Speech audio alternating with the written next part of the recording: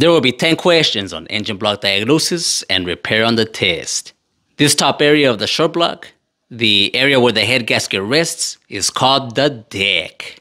The deck is checked for warpage using a straight edge and a feeler gauge at 6 different spots. 6 different spots. The maximum allowable warpage here is 4 thousandths of an inch. The feeler gauge should not slide under any of the mating surfaces and the straight edge.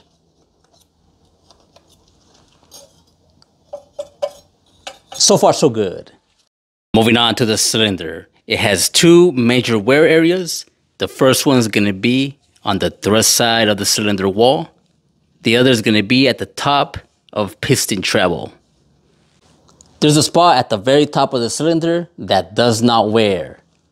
This piston is at top dead center, but between the top of the piston and the top compression ring, there's this small area that does not contact the cylinder wall. There's nothing to wear that spot down. As the cylinder wears, a ridge forms in this top area of the cylinder. Before removing the pistons, that ridge must be removed with a ridge reamer.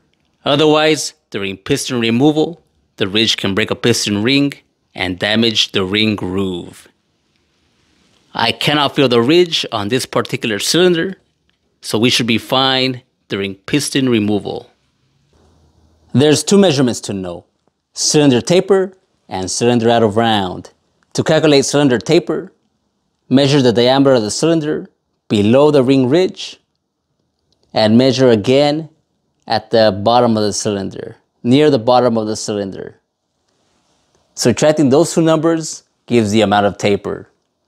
To calculate out of round, measure the diameter of the cylinder parallel to the crankshaft, under the ring ridge area once again, then take another measurement perpendicular to the crankshaft under the ring ridge area. The difference between the 2 measurements is the amount of out of round. If the out of round is above specifications, there will be too much blow-by and excess oil consumption.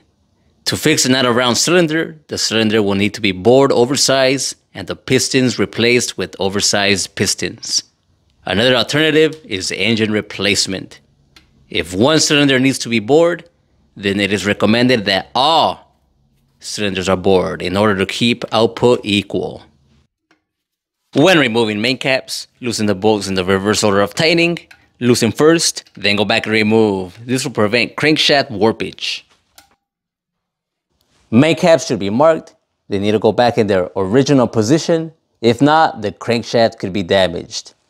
This engine has all the main caps as one piece, known as the girdle. This piece usually has an arrow that needs to point towards the front of the engine. The connecting rod caps should also be labeled. The connecting rod and the cap are created as one piece. Then they are cracked, separated. This creates a unique pairing of the rod and cap. So every rod and cap pairing has a unique mating surface. You cannot interchange the rod caps. Also, you cannot put the rod cap on backwards. Interchanging the cap or putting it on backwards will damage the rod and cap's bearing and can damage the crankshaft's journal. Some connecting rod and caps are keyed and they will only go in one way. If they're not labeled from the factory, use a number punch to label it and keep these parts together once the piston comes out. The next measurements are done with the cylinder at specification and usually with new piston rings and a clean piston. To calculate piston to cylinder wall clearance, measure the diameter of the piston 90 degrees to the center line of the piston pin. 90 degrees to the center line of the piston pin. Subtract that measurement from the cylinder wall diameter to obtain the piston to wall clearance. If the clearance is above specification, you will hear piston slap on a cold engine.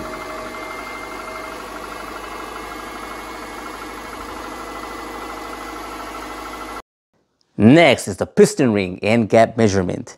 You're going to measure that gap. The piston ring is placed into the cylinder and you're gonna push it down with the piston without any rings. To square it, the manufacturer decides how deep it's gonna go. This particular ring has an end gap specification of between 6 and 10 thousandths of an inch.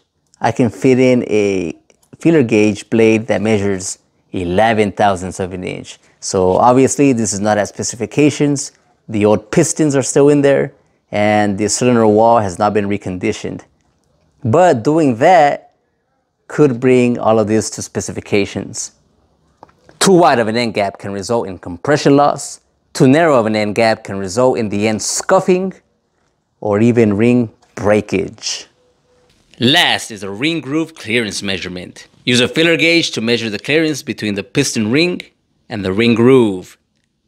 This particular ring has a specification of between 2 and 3 thousandths of an inch. A 4 thousandths of an inch blade is barely fitting in between the groove. Too much clearance can cause the ring to break. Too little can cause the ring to bind, which will lead to compression loss. Each ring has its own specification. I'll end the video with 2 official ASE practice questions. One thing to note, this video was created before taking the actual A1 test. So if you're going to take the test soon, good luck and have a good day.